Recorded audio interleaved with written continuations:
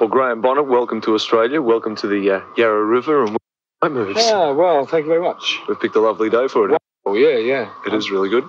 How are you feeling? You recuperated yet? No. A few late nights, I've heard, over the past few days. Slightly, yeah. A lot of late nights. A lot of late nights. Yeah. Well, we can get on to a get to know about Graham Bonnet type conversation, because a lot of people really don't know all that much about you. It's mainly with It's All Over Now, Baby Blue that your popularity and just general knowledge of you has started to happen in Australia. But Yeah. you're not really a newcomer, are you? Not really, no. I used to be with a band called the Marbles in about '68. And my cousin, who is a guy called Trevor Gordon, used to be with the Bee Gees over here. And we formed a band called the Marbles. Barry Gibb wrote the songs for us. We had a couple of hits over here and in New Zealand, I think. Yeah. Yeah. That ended after 2 years because my cousin didn't like the music business anymore. So now he's a school teacher. Well, at that stage too, you started looking at things other than the music industry as well. Yeah. Yeah, it didn't want me anymore. It threw me out, music business. So I was going to be a holiday camp. That sounds bad, doesn't it? Holiday camp. Do you know Butlins holiday camps? Well, we've heard of the you know, all that sort of business. the holiday camps from Carry On This and Carry On That. They're always in holiday I was going to work camps. in one of those, as a sort of an entertainer and whatever, I'm glad I didn't do it. I'm glad.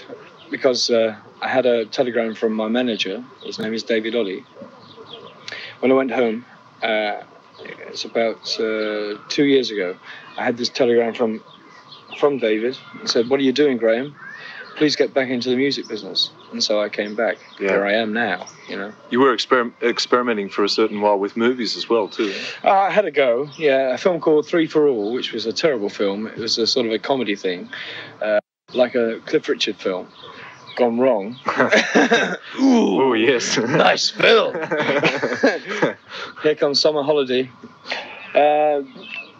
I liked doing a bit of acting, but it wasn't a very good film.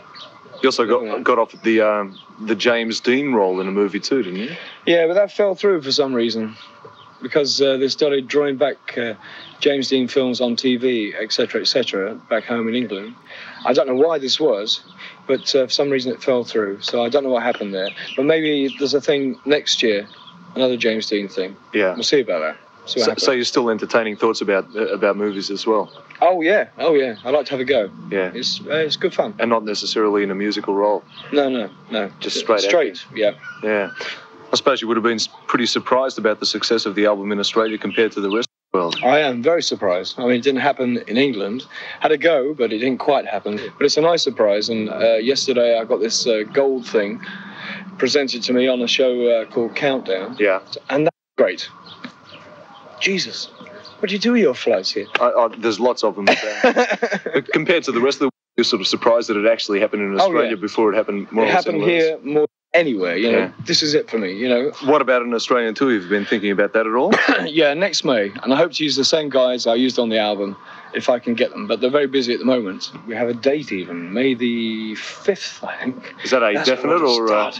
Oh, well, I hope so. You hope because so? I want to come back. Yeah. I really want to come back because it's a nice place. In between now and then, obviously there's more recording to be done. Another album or what? Yeah.